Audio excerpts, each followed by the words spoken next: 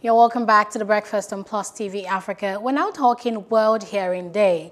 March 3rd every year is celebrated worldwide and marked as a day to provide enlightenment about hearing impairments, disabilities. And the theme for this year is Screen, Rehabilitate and Communicate. And that's to address hearing loss and ear diseases across life course. So this occasion is to spread awareness about action that can be taken to protect the auditory nerves and adopt preventive measures. And we've invited Dr. Olubi to discuss this with us. Good morning. Thanks for joining us. Yeah, thank you for inviting me. Okay, good to be here. So the World Health Organization says by 2050, nearly 2.5 million people worldwide will be living with some form of, hearing impairment. But I want to bring it home down to Nigeria. What's the statistics here in Nigeria? The statistics is that if we're not careful, we'll be having a quarter of everybody having hearing loss at the end. That's about 25% having hearing loss by the year 2050. Okay, that's so scary. We need to do a lot in protecting. Okay, so let's talk a little bit more on that. When you say 25%, what do you describe as hearing loss? And what are we currently? How many of these cases do you have to deal with every day? You're a consultant, ENT consultant rather at Lagos University Teaching Hospital. What is the hearing loss is not being able to hear. Okay, and you say by 2050 we might have 25% of Nigerians having hearing loss. Yeah, 25% of Nigerians will be having hearing loss in the future if we don't do the necessary things that we have to do. Okay, and hearing loss has something to do with. Are you saying something? No, please go ahead. Hearing loss. Okay, hearing loss has something to do with, it might be a mild hearing loss to a severe to profound hearing loss, where people cannot hear whatever you say. Ordinary whispering, and you can't hear what they're saying, is hearing loss.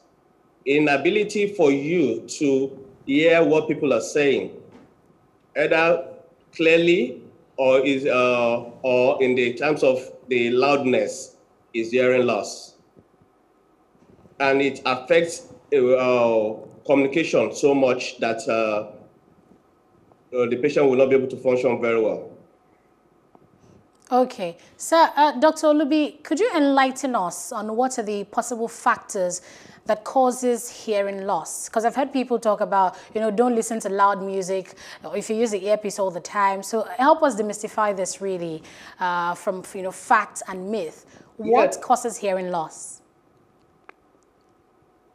Yeah, there's a lot of things that can actually cause hearing loss. Hearing loss can happen with a child being born with it. That's a congenital abnormality. It can be due to a lot of factors. Sickness in pregnancy, drugs in pregnancy, exposure to radiation.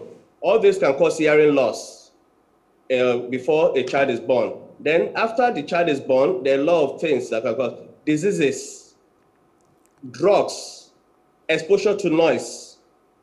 All this can actually, and aging in the elderly can cause hearing loss. All right, and so a lot of advocacy will have to be done on preventing all that. So what you have to do a lot of testing, and the testing will involve testing at new births.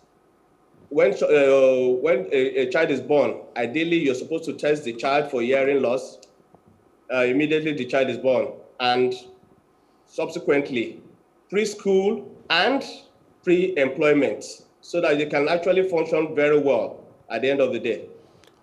Is hearing loss treatable? Is it something that a person can get therapy or treatment and they will go back to full abilities to hear properly? With the advent of technology, hardly is any hearing loss not treatable. except if it's completely, about 95% are treatable. It depends on early detection, which is done by screening. You need to screen as much different levels. Then once you get it, hearing loss can be divided into two. One is the conductive. That means the pathway that the sound passes to the brain is blocked. And the other one is the nerve that carries the sound to the brain is damaged. The one that is conductive is just for you to remove the obstruction.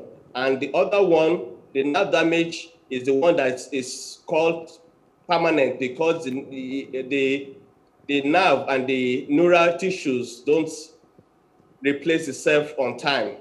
It takes a long time before they get back to normal. So there's definitely treatment for any form of hearing loss. Is treatment expensive here in Nigeria? If we're talking about frightening statistics, as high as 25% of Nigerians suffering hearing disabilities or hearing loss in a couple of years. How expensive is it to get treatment or therapy for hearing issues?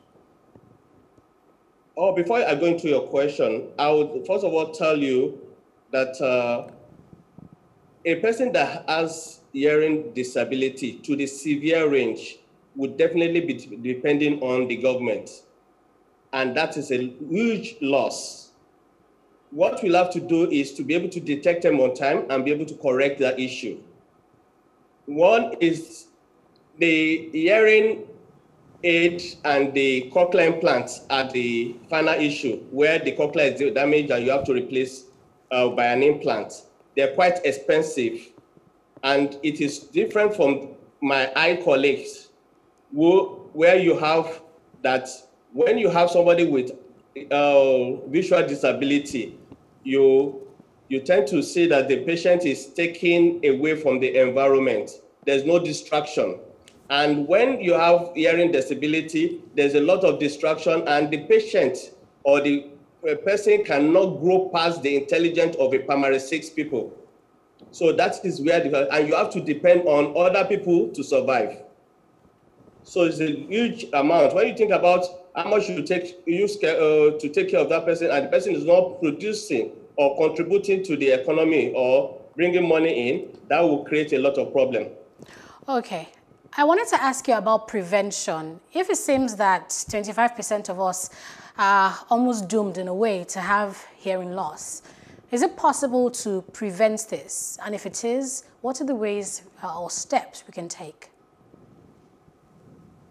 Prevention has something to do, like I said, it could be congenital. So one is doing a proper antenatal. The second one is preventing drugs in pregnancy and exposure to radiation. The third one is when the patient is born, early treatment of any disease, screening and detection of this hearing loss. When you screen, you detect and you rehabilitate on time. Then we'll get results so that the patient can communicate effectively. So it's screening, detection, and treatment. That is the main thing that we have to do. Okay. And the other one is the issue of noise. There's a lot of noise. I mean, policies will have to be enacted for noise pollution. We have bars, vendors. In the market, we have a lot of loudspeakers outside. The religious home blasting a lot of sound outside. The horn that we have on cars, all these are causing noise pollution, and these are the things that can affect all of us as individuals. All right. Okay, Dr. Olubi, before I let you go, I wanted to quickly ask, how often should we go for screening, to check the state of our ears? Okay. One is that the neonatal screening must be in, the government should try as much as possible to put neonatal screening as a mandatory thing. Okay. Because the early detection of hearing loss will actually determine the treatment and how well the treatment will come out, the outcome of the treatment. So the neonatal screening must be put as a matter of compulsory thing. Okay. Then the other thing is, while a child wants to get into school, the screening must be done. And every 3 years while they are in school, because without hearing properly, they can't absorb anything that the teacher is teaching them. Okay. So they have to. Then for the workers, especially those who work in factory or noisy environment, they must have it yearly. Okay. And as in combination with your yearly workup, health workup, you need to do a hearing screening so that once it's detected, you quickly rehabilitate the patient. All right, Dr. Olubi, thank you very much for coming on The Breakfast this morning. I did learn a lot, so I need to actually go check my ears. I remember passing through the market the other day, just hearing the grinding machine. It felt like I had severe ear pain for almost 10-20 minutes. Oh. So yes, we all do need to take early detection and treatment very seriously. So thanks again, Dr. Olubi, for your time. Okay, thank you. Lagosians, have, a lot of things that need to be fixed with regards noise pollution. It's something that we barely get to talk about, but yes, it's important that we get to talk about. And it's actually very scary. Yes, you're talking about indeed. 25% of Nigerians, 1 in every 4 Nigerians. That's frightening, actually. Indeed, so we need to do better, to prevent, of course, these things from happening. And of course, the neonatal checks that need to be done, the toddlers that need to be checked also, very important. We hope that there's also some level of, government investment in healthcare, that can make it cheaper to get therapy and get treatment for those who have those issues. A friend of mine who just bought a hearing aid, actually how she got it, there was a GoFundMe set up for her. People had to contribute millions of naira to buy a hearing aid. So let's get tested. Let's get screened early enough, to prevent such severe cases of hearing loss. Coming up next, we're talking World Wildlife Day, and of course, world leaders, including here in Nigeria, commit to preservation of wildlife and of course humanity. And that comes up next on our conversations here on The Breakfast.